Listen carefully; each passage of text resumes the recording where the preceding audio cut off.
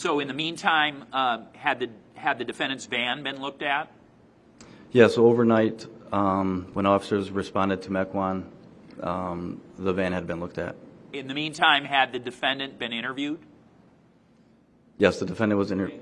I guess it was kind of simultaneous with the search warrant going on. Is that what or you mean afterwards? You had gained you had gained information from the defendant. Yes. Okay, before you made that decision. Yes. You had seen and looked in the van. Yes. Okay. And you've heard testimony about the condition of the van. Officers knew about the condition of the van? Correct. Okay.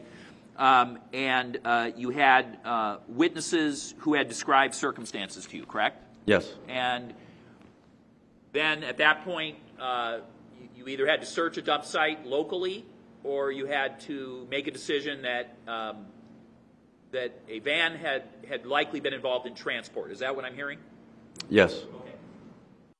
Ultimately, you've indicated that a search warrant was conducted at the Mequon residence, so I think that's been previously testified to as 6813 West Highland Road. Is that right? Yes. And did the original search warrant on that occur on May 19th? Yes. Okay. And if you know, how many officers were involved in that initial search? Only if you know. I do not know because there were a number of officers from our agency as well as the Mequon Police Department. And then were additional searches done the next day on the 20th of May at the defendant's residence? Yes, so the initial search warrant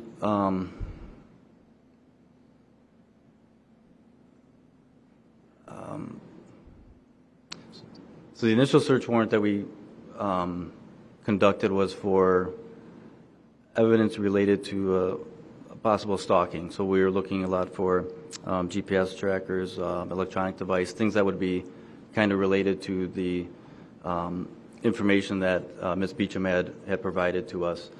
Once the officers executed that search warrant, they had determined that there was a van that was found at the residence, and then within that van, they discovered that there were apparent bleach spots, that the vehicle had smelled like bleach, there was carpet ripped out, and from what they observed, possible apparent blood droplets. So that was the initial warrant that night. Once we were able to reconvene the next morning, early the next morning, because of the possibility of the connection between the missing person case that we initially investigated and the possibility of the van then being involved, we wrote a secondary search warrant under that case. So did Kenosha police officers then go back on the 20th again? We did. And are you aware of how many officers were involved in that particular exploration in Mequon? I would say maybe around a dozen again. Again, there were officers from, at that time there were officers from the Kenosha Police Department, Mequon Police Department, I believe the Ozaukee County Sheriff's Office, and then from the, I believe, Madison Police Department or Dane County, Madison or Dane County. So you had multiple agencies? Yes. Okay, and this is on the 20th? Yes. All right. And what, other than the fact that several agencies were there, so again, all told, how many officers, were you there? Apologize. I was there, yes. Change the question right in the middle. What would be your estimate on how many officers were involved in some way in the search on the 20th? Maybe 15. And other than just manpower, were there other resources being used, mechanical or any other type of resource? Yes, so the Ozaukee County Sheriff's Department provided a drone, which they were able to kind of fly over the area. The property itself is roughly around 4 acres, I believe, and then it's surrounded by, I believe there's a residence to the west. There's a lot of, I guess I would consider it a marsh area to the south, and then there's also like a marsh or high tall grass to the east of the residence. So we used the drone to kind of do a full overview of the place. A cadaver dog was brought at the time as well. At some point, there, we contacted Agent Hamrow from the Wisconsin Division of Criminal Investigations regarding his arson expertise. And then the fire department had to come because the fire pit that was still smoldering, so the fire department as well. Was it still raining on the 20th when you arrived for that search warrant? It did not. Okay. And had it been raining on the 19th?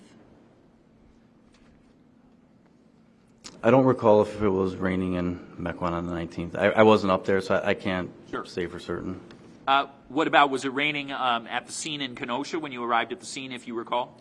Yes, it was raining, but it wasn't a hard rain. Had it been harder in the days previous? Yes. Okay, and you know that from working in Kenosha? Yes. Okay. So at that Highland Road Mequon address, did you see a picture that was shown, I think, to Detective Anschutz that had garbage bags alongside a barn-like structure? Did you see that picture? Yes. And when that picture was put up, did you know information regarding what were the contents of those bags? Basically? Yes. Okay. What was in there? I recall actually looking at the bags, and there was a large amount of potting soil inside of them. And so you've heard testimony there was a marijuana grow at the residence, right? Yes. When you were inside the place, the marijuana plants were no longer growing, correct? No, there were no plants. Okay. You're aware... Judge, I guess I'm going to object to where the line of questioning is going, unless the state's offering to use Detective Correa as, I guess, an intent expert or some sort of expert based on his experience in that field. And if that's so, then I would ask that some foundation be laid. I'm not asking for intent of anything, Judge. My argument is that to grow 72 marijuana plants, you need a lot of soil, and do these bags constitute a lot of soil? That's an argument, and whether this witness has any knowledge of that then is foundationary. I don't think his ability, the foundational ability for him to answer has been established. Did you see a lot of bags of soil? Yes. And were those bags of soil what the contents were of the bags that were along the barn shown in Defense Exhibit 76? I'm sorry. Yes. Oh, maybe it is. That's the house? Barn. I guess I'll show you what's been marked as State's Exhibit 76. It's Defense Exhibit 76. What did I say, State? Defense. Defense Exhibit 76. Do you recall that exhibit being shown? Yes. You see bags in that? Yes. Okay. Do you know from your time at the residence what the structure is that's behind it? I assumed it was a barn, but is it a house? No, that's a barn that is to the in the backyard area, and then it would be to the west. Are those the bags you've just testified were soil? Yes.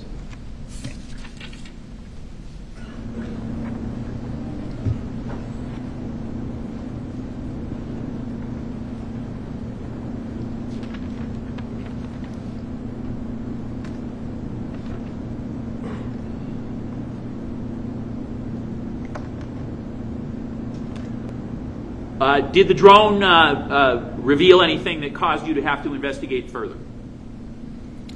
No, No. Okay. Did the cadaver dogs hit on anything? Objection. Hold on, can I finish the question? No, because then it's argumentative, and we've had a prior ruling on this issue. We have. The objection is sustained. To the entire topic, Judge? Well, because it's about what he does, so I'm just trying to figure out how to...